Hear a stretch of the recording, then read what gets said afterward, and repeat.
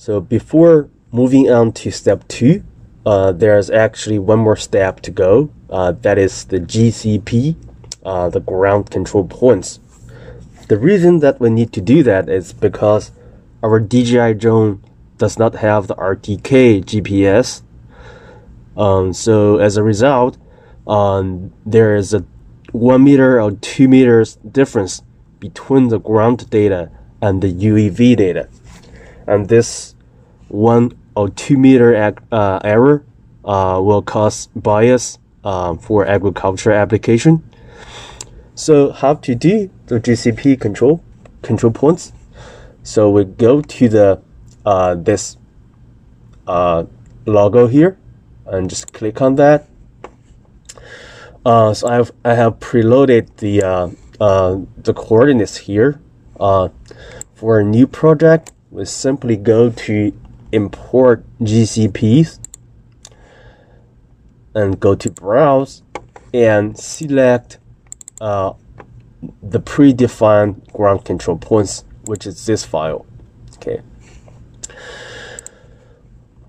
So when we load that file, you can see there we have 8 ground control points.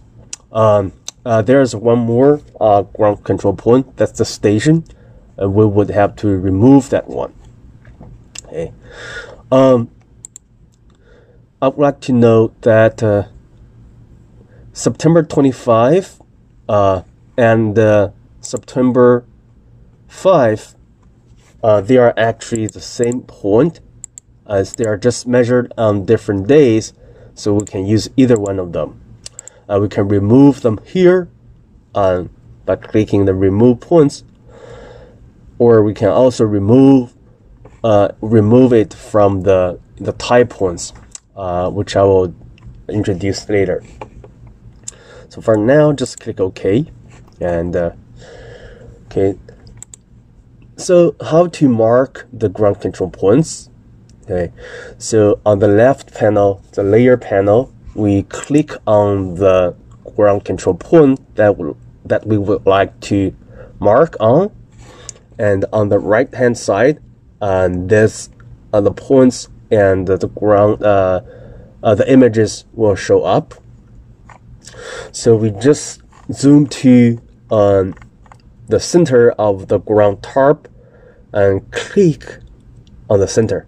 Okay, so the first one will be marked manually, and so does the second one. But once you mark the second one, the third one will be marked automatically. However, it might be wrong, so just go ahead and also mark on the third one. So the general rule is to mark in total 10 to 15 points. And you do not want to mark 1, 2, 3, 4, 5 because they are just the same image, okay, just different bands, like this one here, 426 and 462, 461 and 462. They are just these different bands of the image. So the rule of thumb is to collect around 5 points, you know, that's for the same band. Okay, so for example, 4621 we mark, and then 464 band 1 we mark it, and then we go to the next one. It's maybe 4651, and we will mark it. So once we reach 5 images for band 1, we should be okay. And also we will follow the band 2 for the same image, and then we click apply. So once we finish all these ground control points, we can remove the September 25 from here, then go to process re-optimize. A warning will pop up, which means you will overwrite your results that you got from step 1. This is fine because we want to update the results. So just click OK. you can see that reoptimizing in progress. Just wait for like 30 minutes, and then we will update the report.